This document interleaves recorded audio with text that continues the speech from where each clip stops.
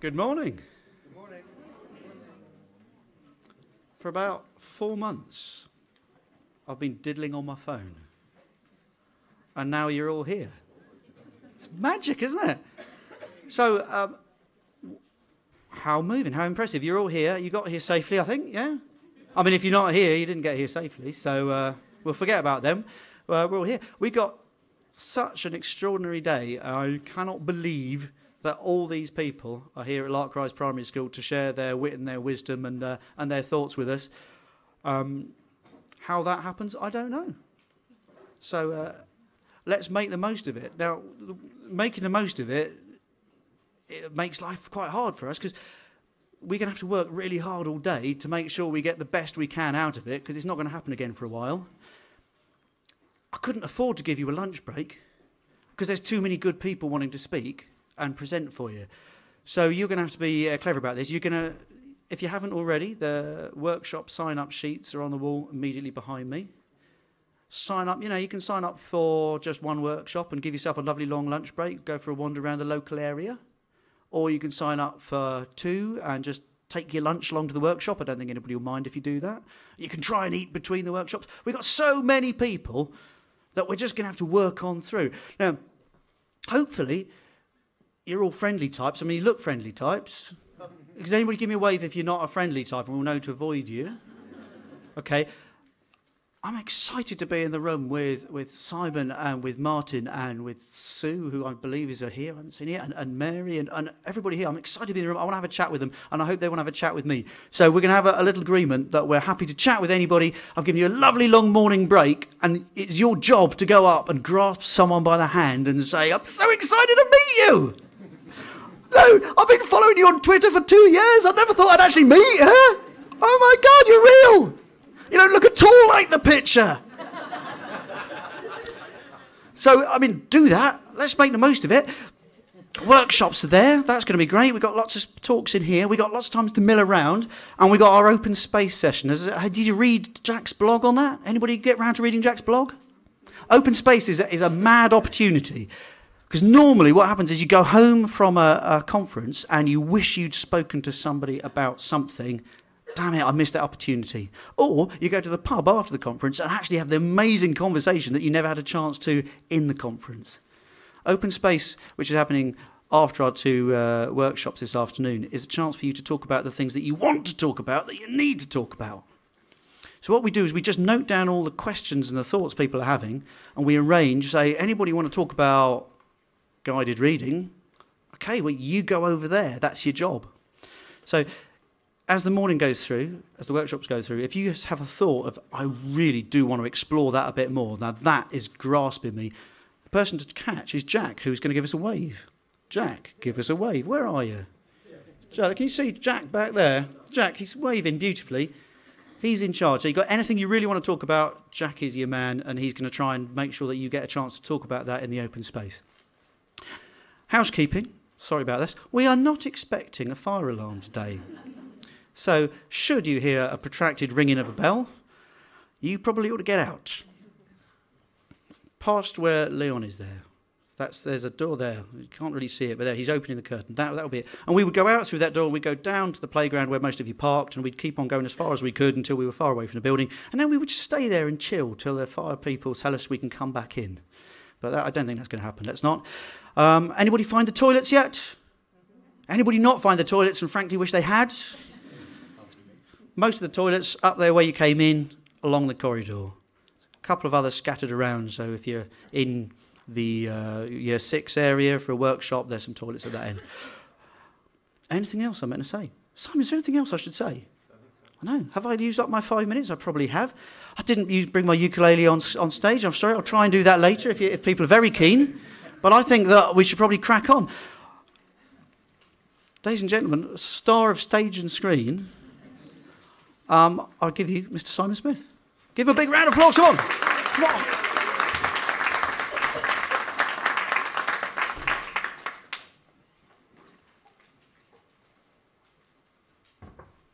Morning, everybody. Morning.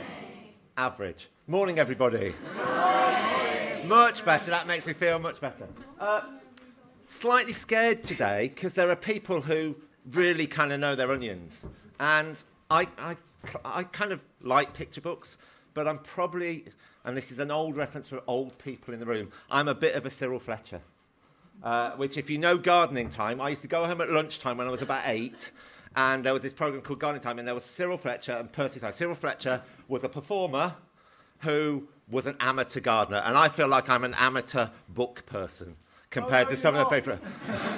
And we're going pantomime. So rather than going into details about books and things, I thought, I can't talk about that because Mary might pick me up on something I might say, or Matt might pick me up. So I thought, I know, I'm going to go and do a reading history. So I thought, and there were, I think, Parky teachers had talked about a reading history, and John Biddle had talked about a reading history. So I kind of stopped and thought, I'd have a look at my reading history and think about what implications that has potentially for a school culture, which seems really random, and it's because it is. So it will either work or it won't work, but I'm not exactly sure, and you'll just have to bear with me. But be grateful it's only 15 minutes. Is that okay? Right, so my whole reading history in 15 minutes with relations to school culture. So, this was the first book I ever owned. In fact, it was the only book I owned until the age of 12. Okay? This was brought to me by my Auntie Pat, and I've recently been given a copy. It's got a different cover, but the inside's the same. And the first thing I have to say about this book is, what the hell was Auntie Pat thinking? I don't think there's any other way of saying it, but it's horrific.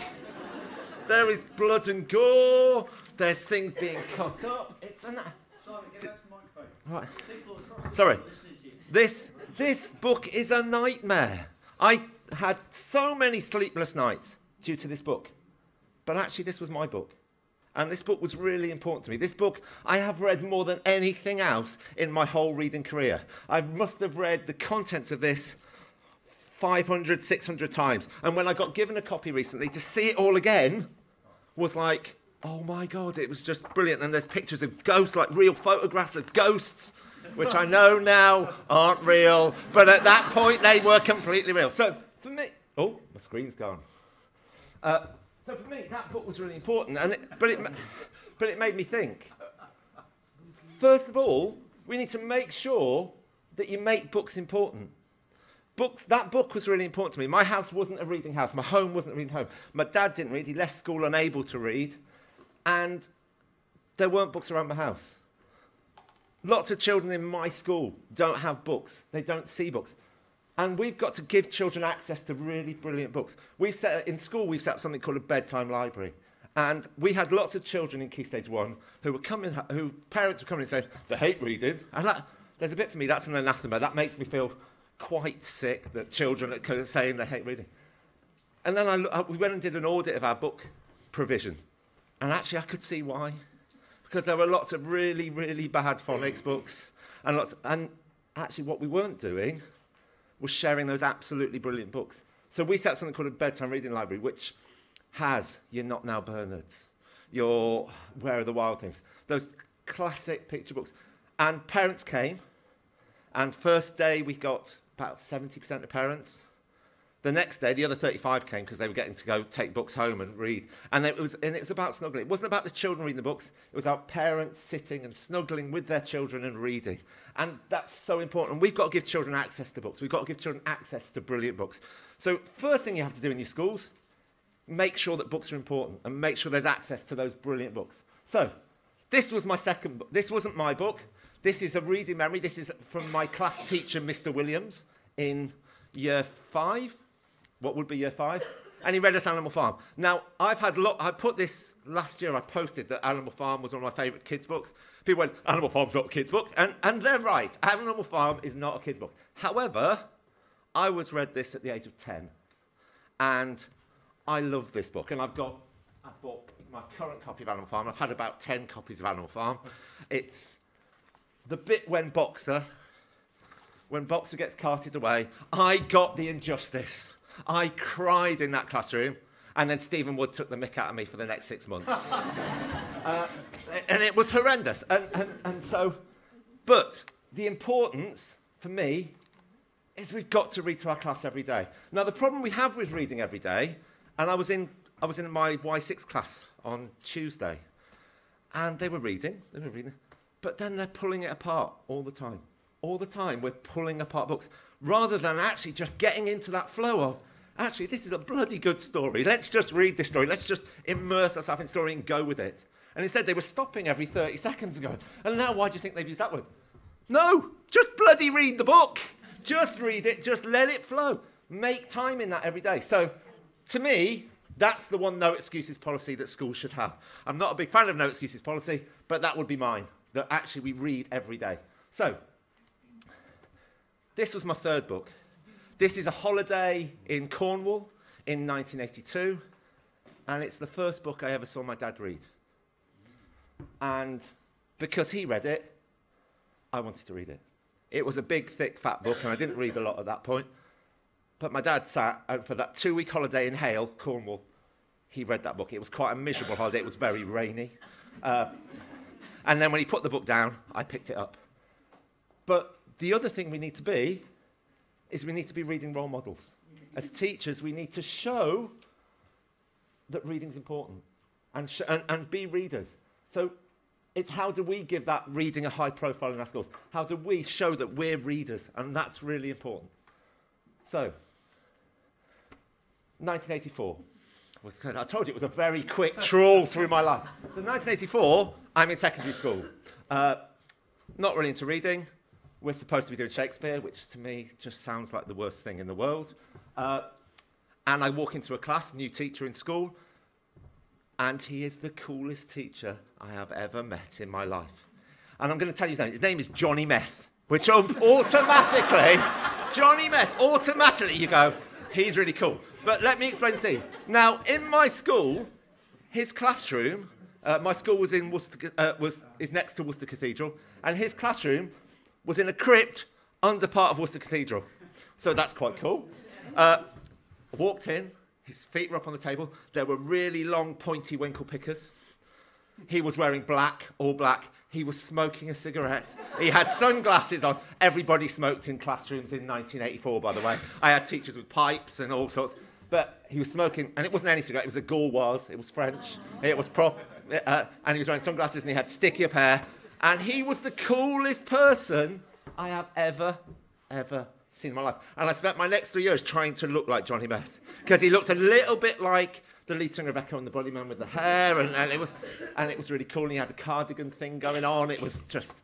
But anyway, he was supposed to be teaching us The Merchant of Venice.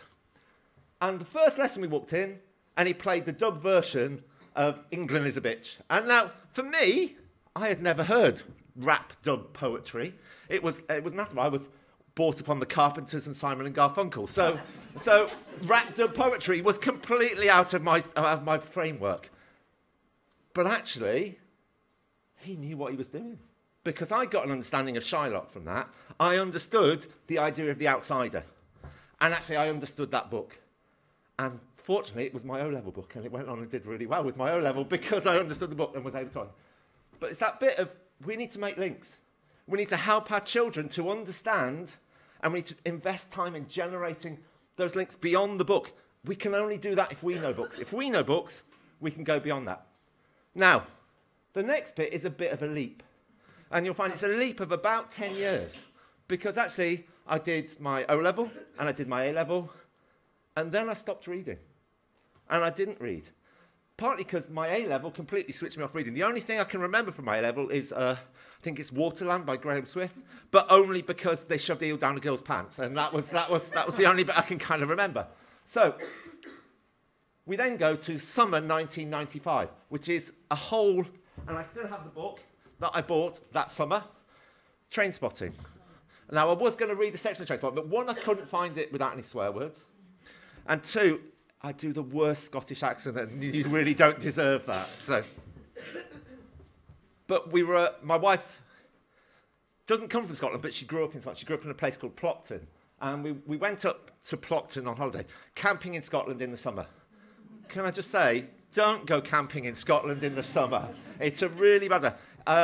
I became a midge magnet and was bitten absolutely to pieces. So I spent a week and a half in a tent in Scotland. And in that period, I bought this book. And actually, it started me reading again and started to get me passionate about reading again. And I found something that kind of grabbed me, and a voice that I hadn't heard.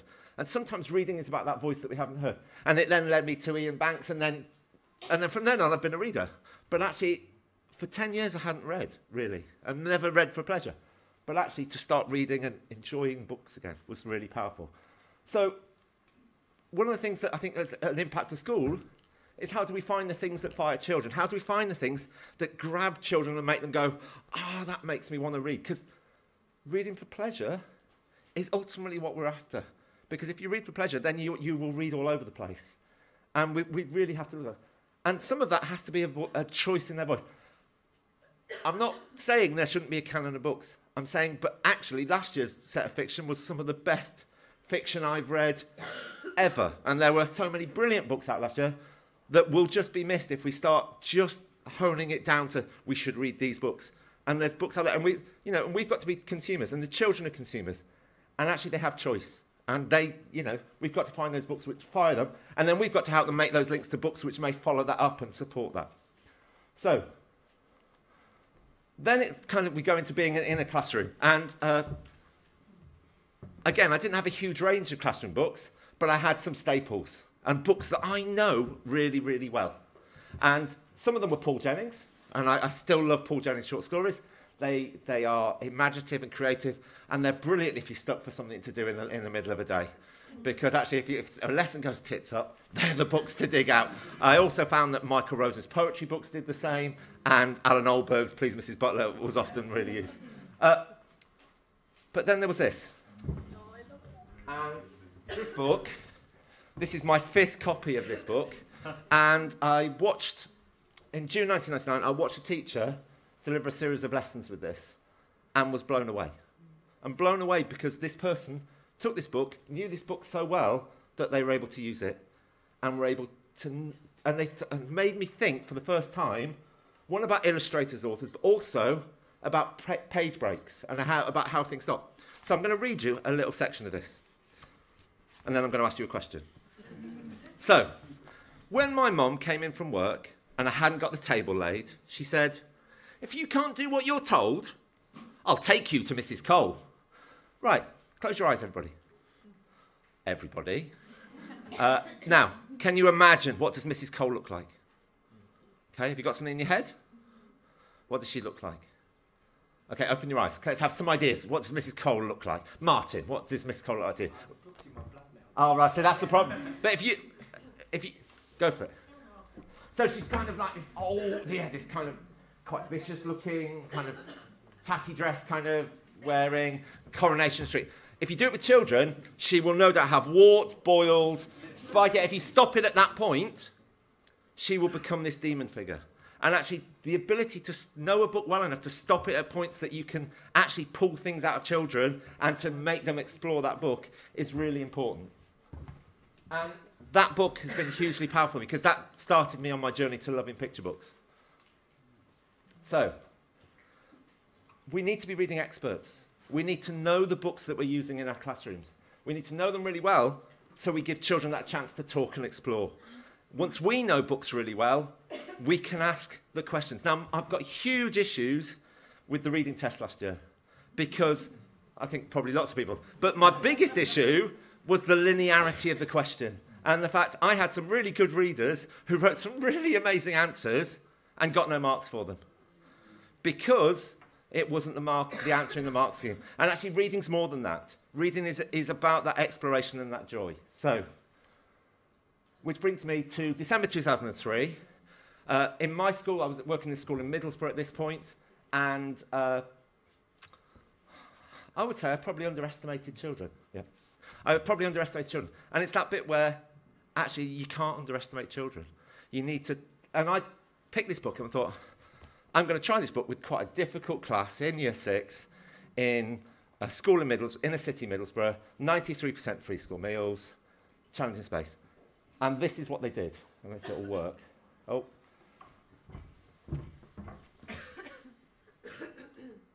In the old days, when this story took place, time used to run by clockwork. Real clockwork is quite mysterious.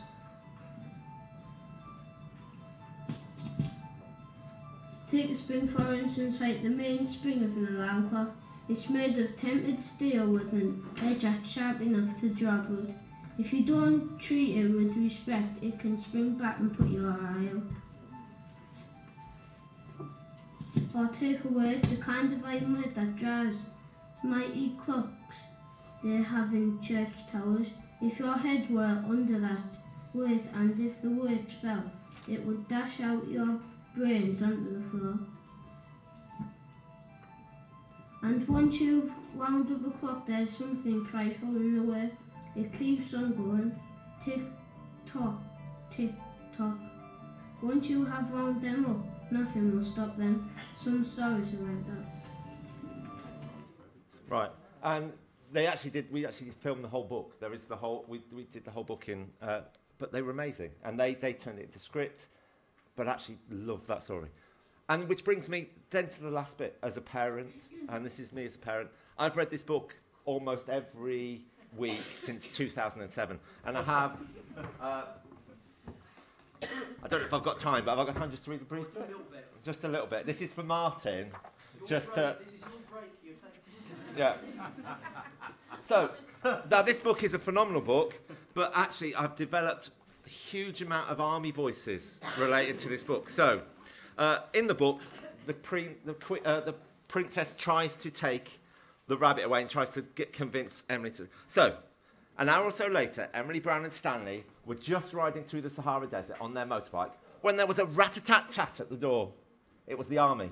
The captain saluted and said, "Her Most Royal Highness, Queen Gloriana III, greets Miss Emily Brown, and she would like to have the bunny wunny. In return, she offers a brand new golden teddy bear and 10 talking dolls that go, Mama, Mama." And I've done that voice for about 10 years now. It's getting quite tired. But my son, that's our chicken soup book. That's the book that when everything's a little bit shitty, sorry, language again, that's the book we go to. That's the book. When I see that book out, I know my son's a bit, he needs that. And it's a really important book. And books are important. So, the final bit is enjoy reading. Reading is fantastic. So, there are my tips, and thank you very much.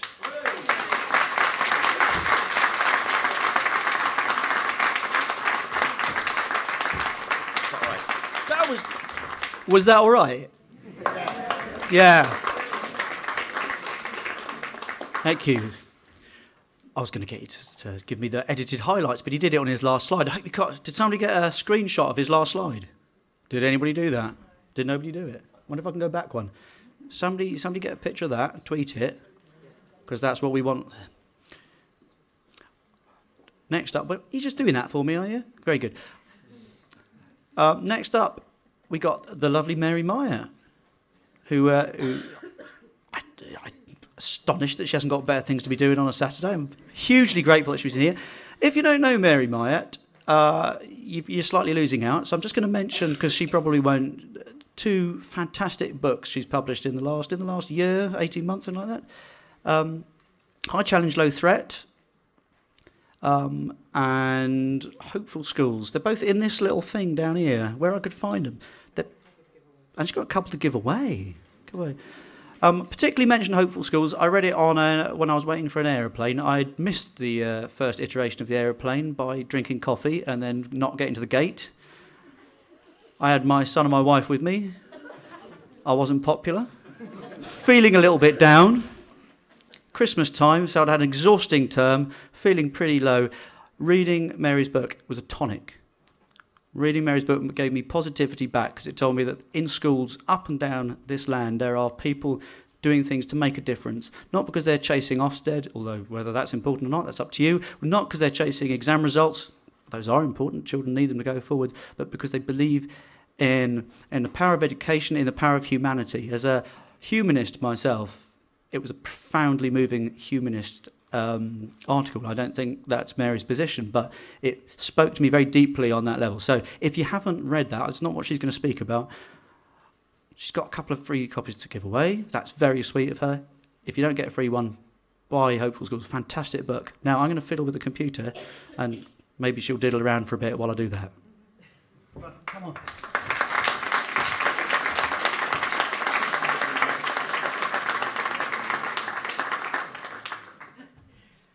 Oh, bless you, thank you. What's it called? Oxford. See, when you're in Oxford, that's a less useful title, isn't it? It's on the top right, I think, so where Terry put it. Does that look right to you? Yeah, oh, good, well done, yeah, thank you very much. good. Brilliant. And the clicker, thank you. Good. Thank you, Mary, for the clicker. Okay, colleagues, great to be here. No pressure then, and thank you, Ed. It wasn't meant to promote the book. I just do it because I enjoy writing, really, and it clarifies my thoughts. Anyway, I've got 20 minutes to share some ideas with you, and I really want to make the case that we should be making things more demanding and more challenging for our kids, and these are some of the reasons why. Making the case for difficult. A lot of the work I've been doing is around high stakes, high challenge, high threat, which for the most part makes us feel incredibly uncomfortable. It's not a great place to be. And one of the things I've been arguing is that under our own steam, we're very happy to do tests in inverted commas, things like Sudoku, word puzzles, maths puzzles, but the conditions are different because there's no one who is pointing the finger and making us look like a Muppet. Okay, plenty of opportunities for Muppet finger pointing, and I think we've got to be really, really careful that we don't do that. But there are companies that are making millions of pounds of profit out of the fact that we're doing this kind of thing, that we're testing ourselves. You know, they don't give shelf space in supermarkets and newsagents to this stuff unless they're making money. So there's something interesting going on, that we like putting ourselves under pressure. And I'm arguing from this that we are essentially a challenge-seeking species. We're a challenge-seeking species. And my work with children is supporting this as well. I do a lot of pupil voice and student voice, and there's a big demand for not watering stuff down. We've got kids at 4 who are fluent in dinosaurs and Tyrannosaurus rex, and yet we think they can't cope with difficult and demanding words. I'm going to pick that up a little bit later.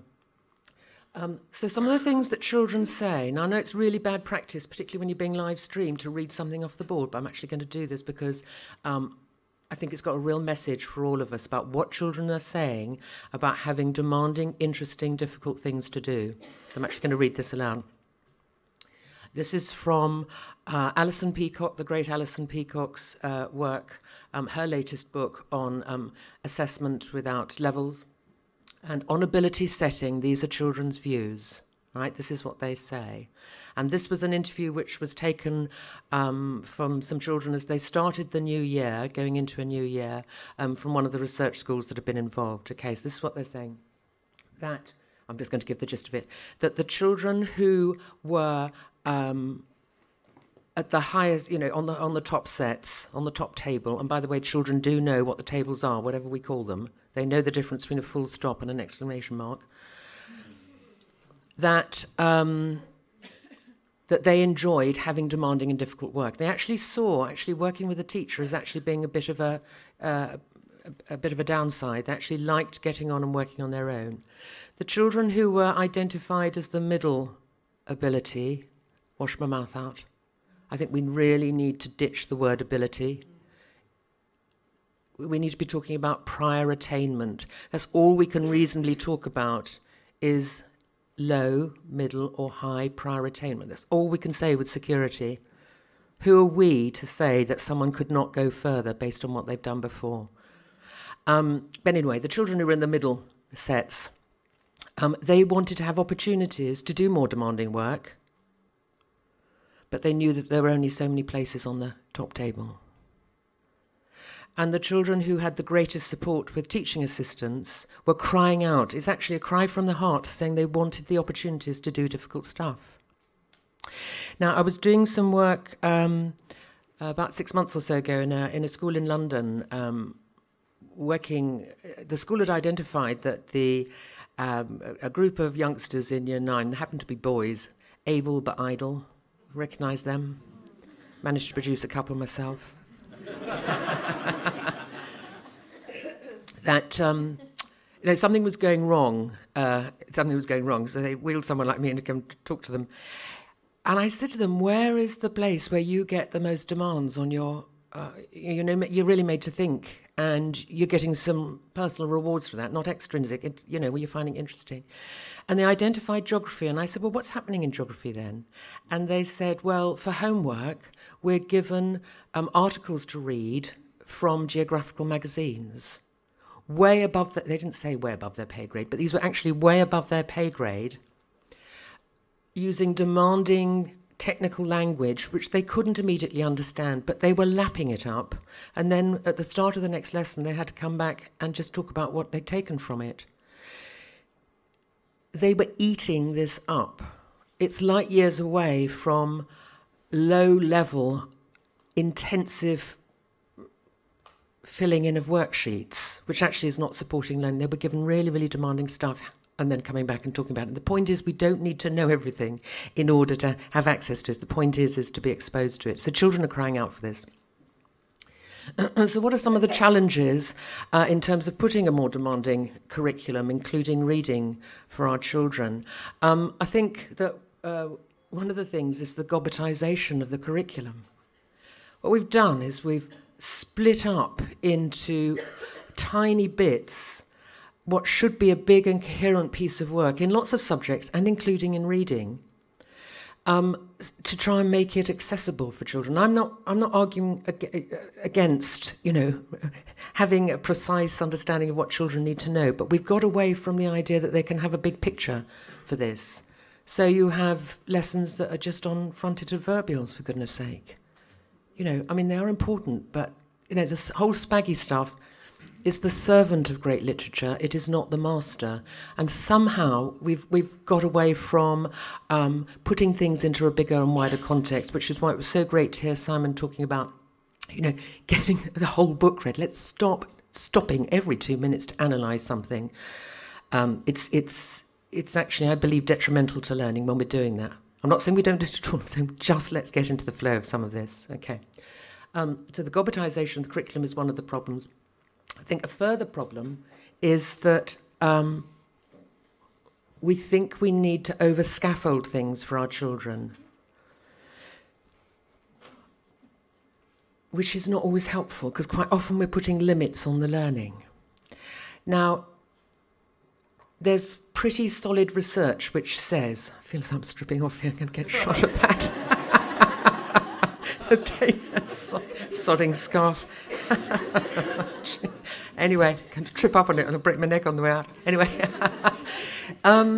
there's pretty solid research that says that children who come from disadvantaged backgrounds have heard up to 30 to 32 million words fewer than the children who come from more prosperous backgrounds. As a cohort, got to be very careful that we're not stereotyping children.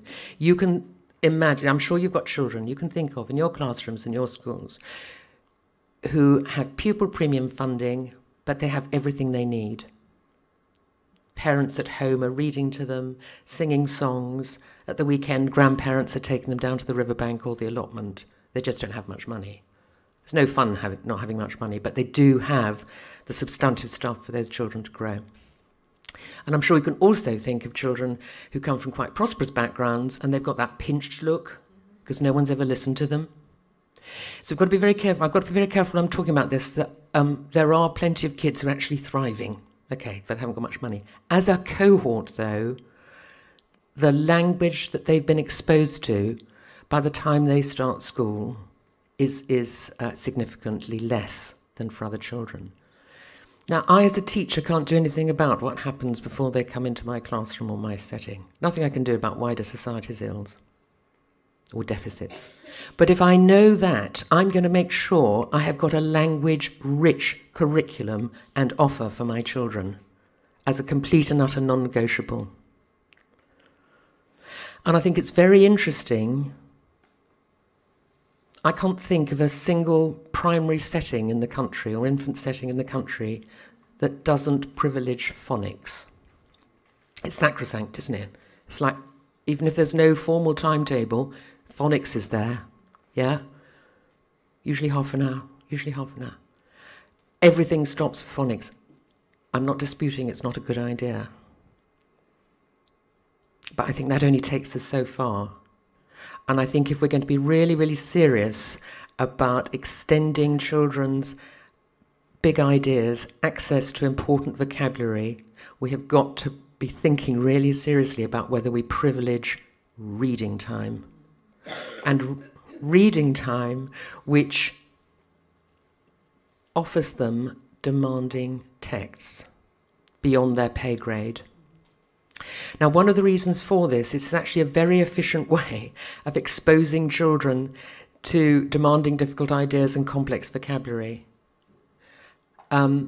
Complex vocabulary, understanding of lexical complexity as well, can really only come through reading and hearing the spoken, hearing it out loud. It's a very efficient way of exposing them to that. And if we're not doing that, we're actually disadvantaging all our children, but in particular the disadvantaged, from not having access to the wider richness of language, which is absolutely fundamental to future success. And one of the worrying things is that there's increasing evidence that reading for pleasure is on the decline, not in schools like Simon's, obviously.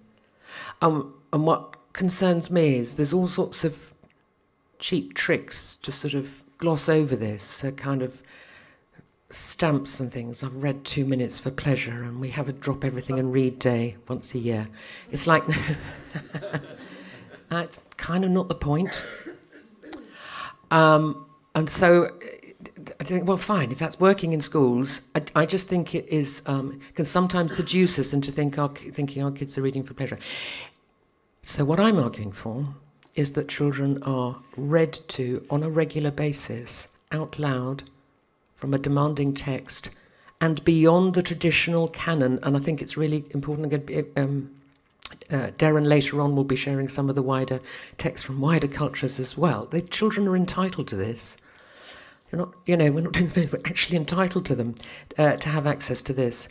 And I think one of the barriers stopping it that I've picked up in informal conversations with colleagues is it doesn't feel like work on the part of the teacher. Because we've got ourselves into a cycle of busyness. If our curriculum is not covered in worksheets to the power of 10 and our children are racing around after them, it doesn't feel like work. I think we've got to really strip it back and say, what do the children need and how efficiently can I give it to them? And what I would say is a demanding text read out loud is as much an entitlement for children as anything else they might do, as much as an entitlement. So, demanding text that gives them a rich palate, that provides them with intrigue, that provides them with opportunities to say, I wonder what would happen if, what's emerging from this. And the power actually of reading aloud, it's a very, if we think back to when we were read aloud to, it's a very, very intimate thing that is going on. And, a lot of the research is saying that the enjoyment of reading is partly linked to the extent to which there is enjoyment in terms of the process. And we as teachers can do that. It is much more important than stickers and stamps and stuff. Just tell I'm allergic to them, can't you?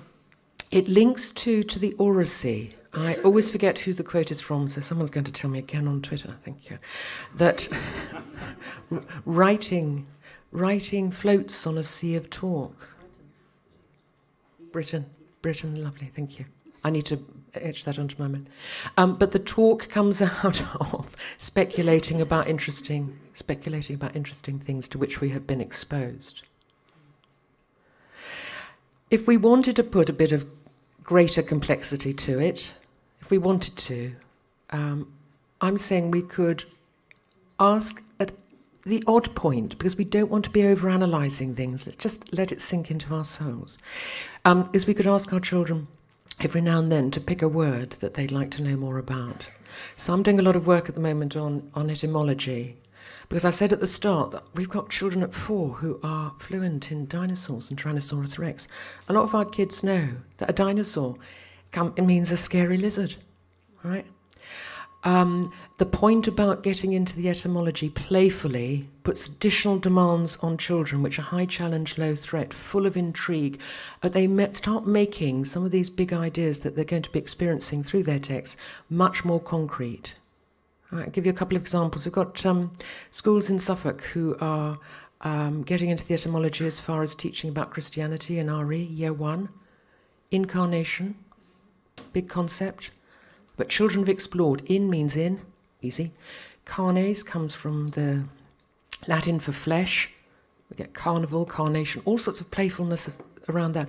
But what happens for those children playing with the etymology is that when they're learning about Christmas, it sorts out all the twee stuff. I mean, nothing wrong with the twee stuff, but the underpinning idea, the basket that holds all the cutesy stuff together is, for Christians, it is the key fundamental belief that the divine became human in the form of the baby Jesus. All right, and these Year 1 are doing this, and they're just doing salvation at the moment. They've got into the etymology of salvation just through the joy of language. So if we wanted to stretch some of our reading, we could actually do a bit of this as well. So, wrapping up.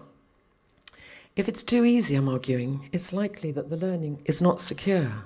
Because frankly, if all our kids came to school knowing what they needed to know, we'd be out of a job, wouldn't we? It's quite important they don't know stuff. then we can talk to them and teach them. That's what we're here for. That's the joy of it. But there's a huge amount of research that, not just my anecdotal research, that the cognitive demands are the most deeply satisfying for everybody. And so I'm just arguing, let's just stop watering stuff down for kids. And can we remember, echoing Simon, to love and to celebrate reading? And if you want to continue the conversation, that's me on the Twitter. But actually just a few things that have informed my writing. It's a great book, actually. I forgot to put it on there. Proust and the Squid. Really interesting on how we came to read and write. It's not natural, which is why we need to do some work on it. But it's joyful stuff. Doug Lemov's Reading Reconsidered. Isabel Beck's Bringing Words to Life, and then the stuff in Moving English Forward from the Ofsted Report 2012, also really interesting stuff to take on board. Colleagues, thank you. Really enjoyed sharing that with you. Thank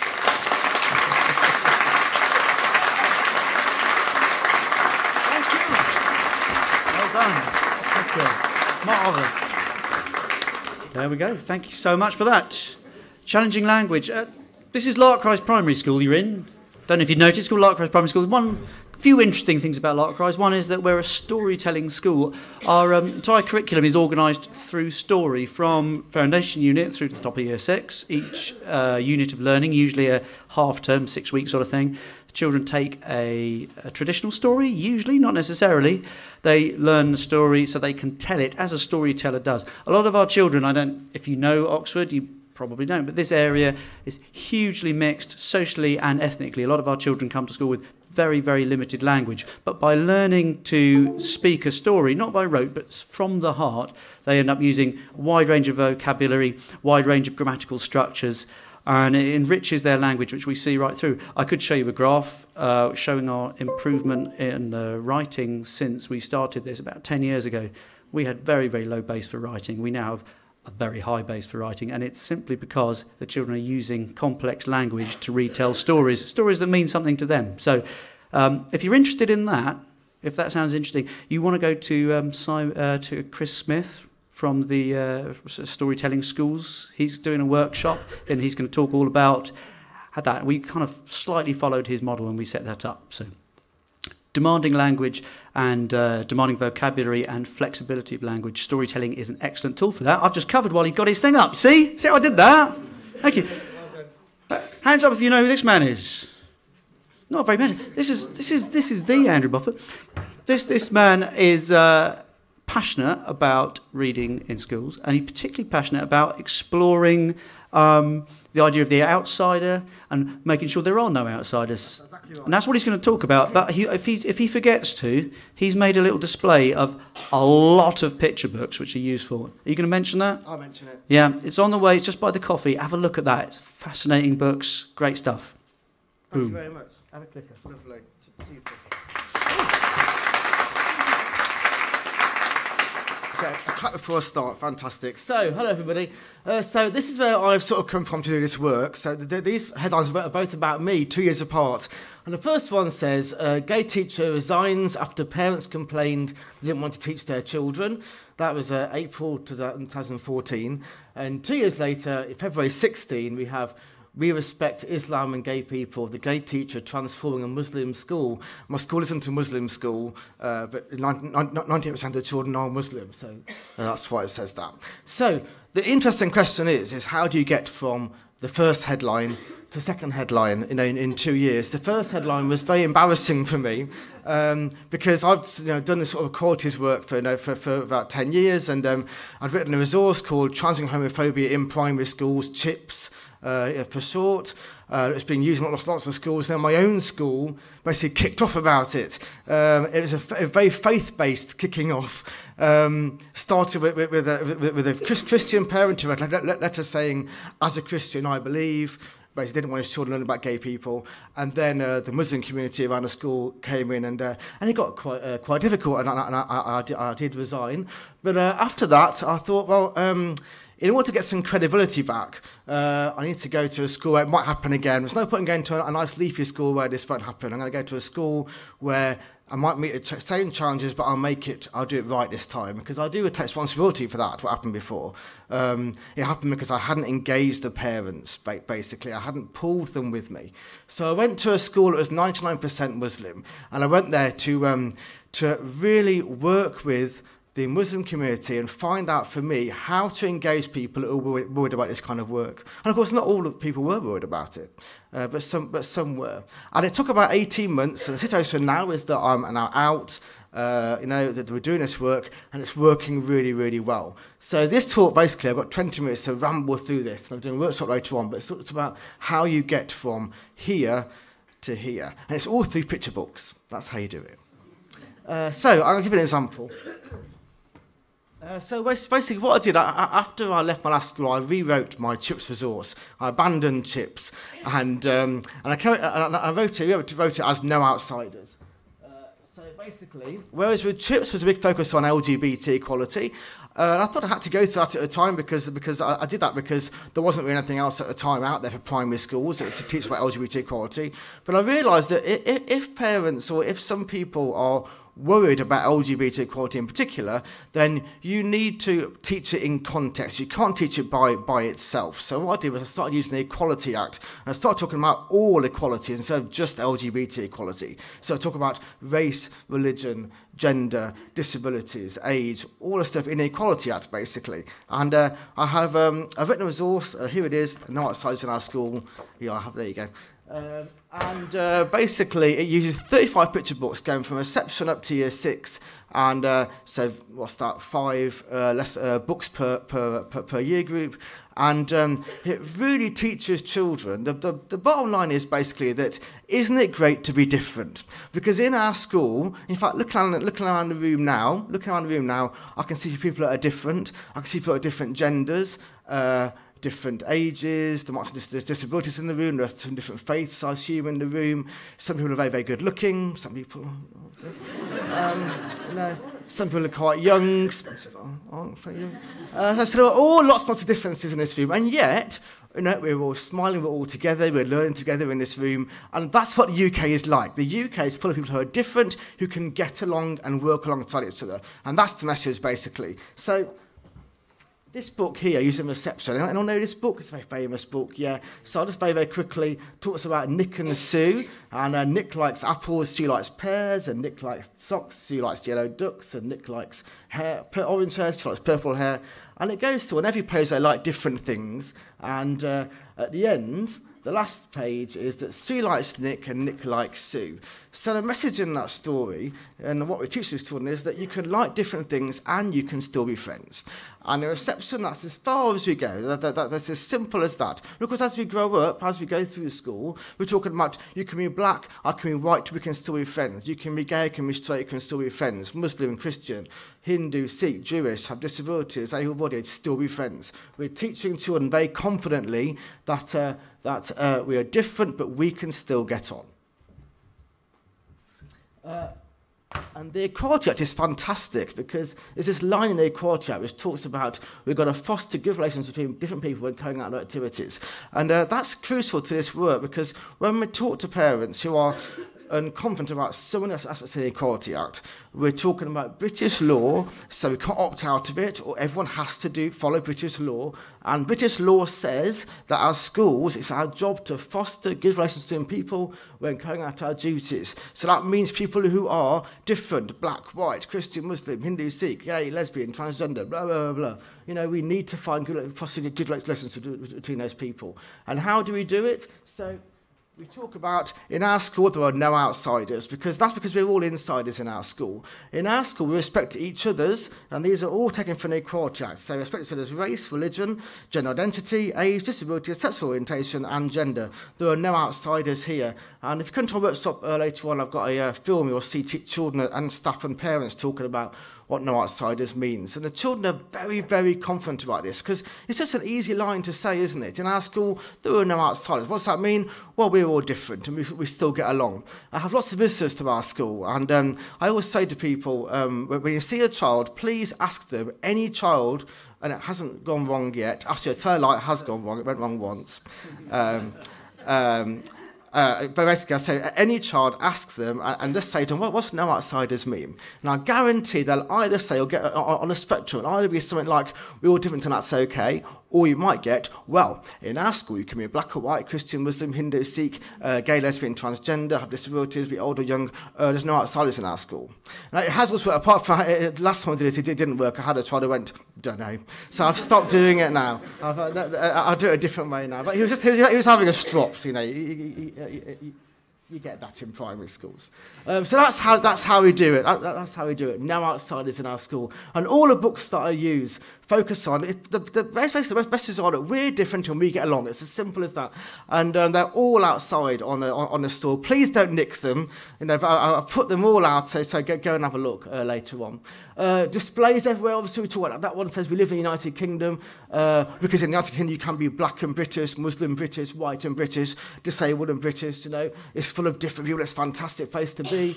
And just on that as well, of course, the other thing that we're doing here is we are promoting an alternative narrative to what's happening around the world, because obviously, you know, the Brexit, for example, when that happened, it's quite difficult because it's almost anti-no outsiders, really. You know, the children talk about, oh, everyone's welcome, blah, blah, and then suddenly we vote to leave the EU. Trump is the same as well. That was very difficult when Trump got in, because people are saying, well, he wants to build a wall. Does he believe in no outsiders? You know, well, so what we're doing is we're saying, what we're doing with no outsiders is we're saying, well, yes, we know that not everyone agrees with no outsiders. Some people want, you know, one kind of religion, one kind of skin colour, one kind of person. What we say in our schools, we want lots of different religions, lots of different skin colours, lots of different people.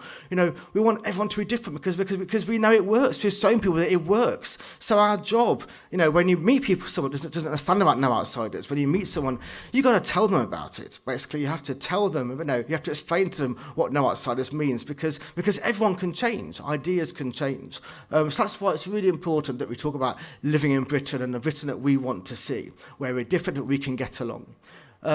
It works for bullying as well. It's a great anti-bullying thing, because obviously if you're bullying someone, you're making them into an outsider. We have no outsiders in our school. And for early years, there's a great book by Todd Parr called It's Okay to Be Different. It's a great thing to do displays on. You've got kids there watching things like, it's okay to be black, it's okay to be a girl, it's okay to, you know, I put it's going to have no hair. Someone actually, there's one on my new display this year. A kid has written, "It's okay to be adopted," which is a fantastic thing to write, isn't it? It's about children recognising how they are different, but they are happy and they're proud of how they're different. That's what you want children to be, confident, you know, in their world. So that's the curriculum, that's how it works. So I'll just to talk about LGBT books. So I brought some to show you. So, although there are 35 books altogether, and in those 35 books, 5 have LGBT characters in them. And they're all different kind of characters and stuff. But I put this in nursery, in reception, because I really wanted a book in reception where, just in case there's a child that came in that had 2 mums or 2 dads, they would see their family was recognised in school and their family was normal.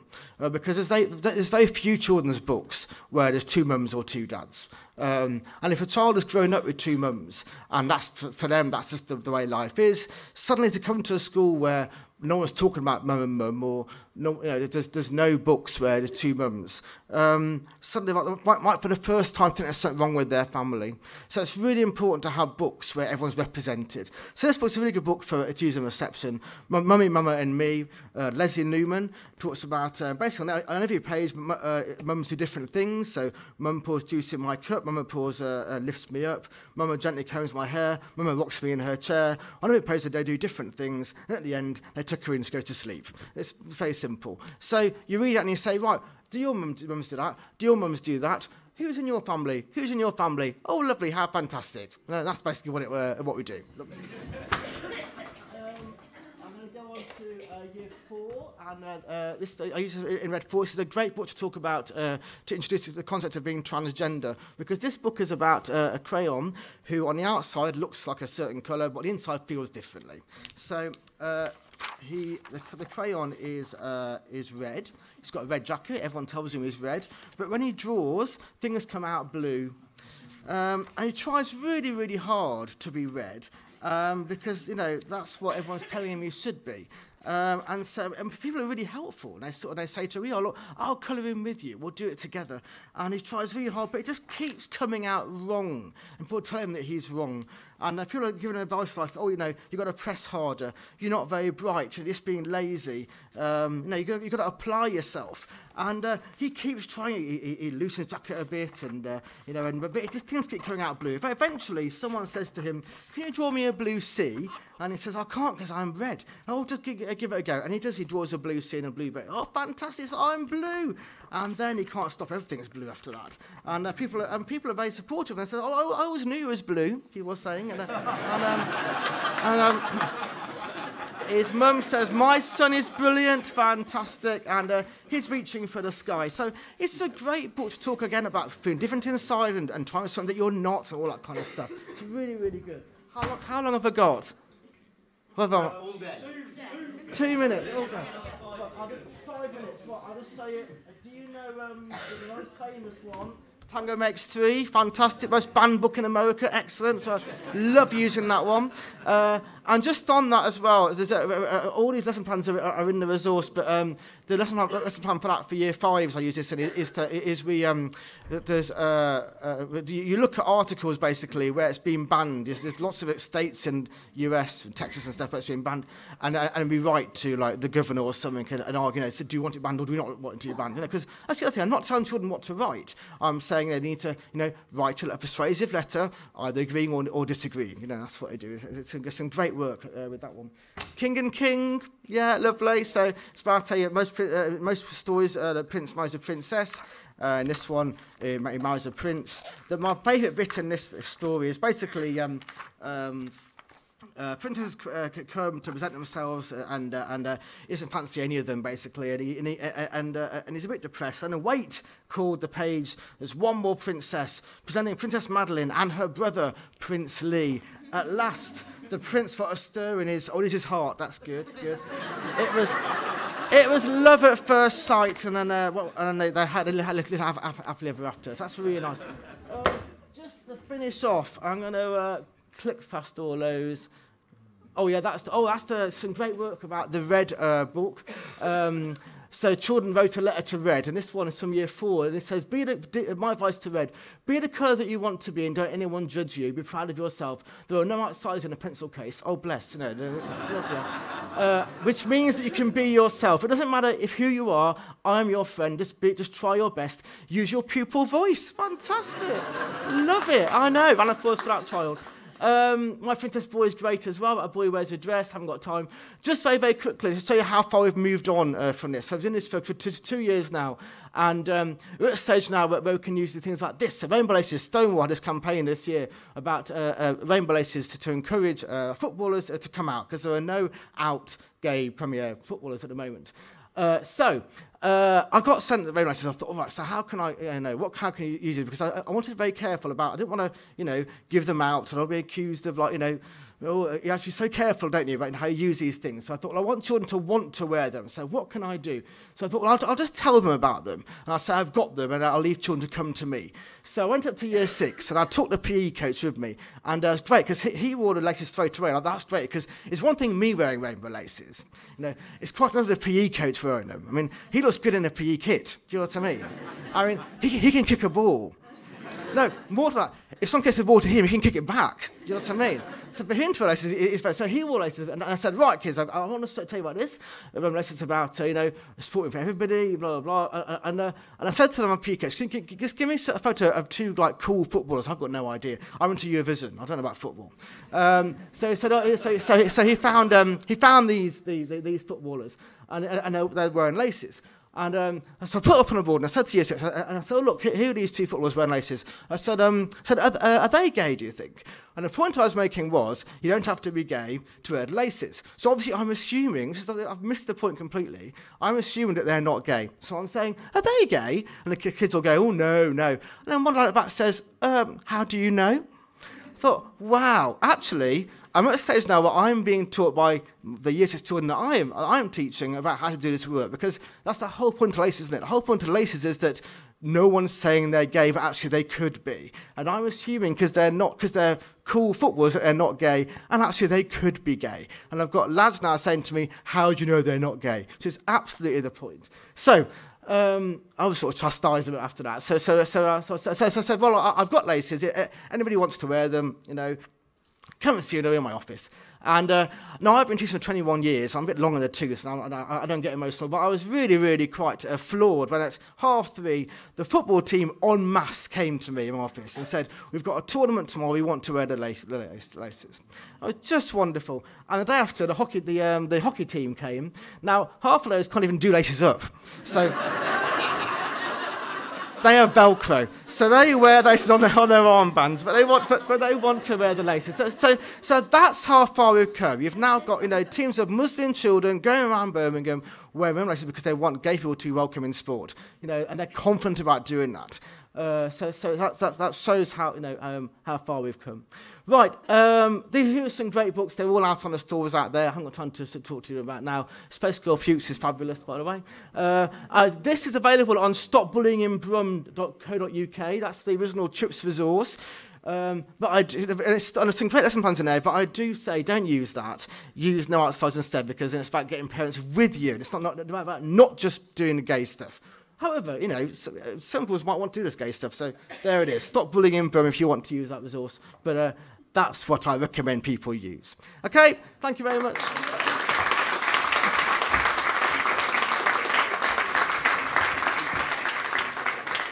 Thank you. Okay. Is that man a hero? Yes, he is. Bow! Bow! Sorry, there you go. Can't tell you how moved I was when I found those original resources online a few months ago. I said, thank God somebody's doing this. I know, I wish it was me, but it's him and it's brilliant. Andrew is doing a workshop. Now, you might want to go. I think in the workshop he's going to do a little bit more, unpack how he actually uses his materials, and I think that would be really empowering. So it would be worth going to. I don't know if you have already signed up for another workshop. I don't know. It is all right to vote with your feet. I just want to make sure everybody's got something. We're going to have a break now. During a break, you could get a coffee. I believe there may be cake. How was the cake? Was it all right? Thought of it. If you see Sandra, who cooked them, you'll see her at lunchtime, give her a big hand. I think she's fantastic. While you're out there, do look at our sponsors. They've made it possible for this to happen, and they've got some lovely offers for you, and they've got some lovely offers for you, and they've got some lovely offers for you, and they've got some lovely offers for you.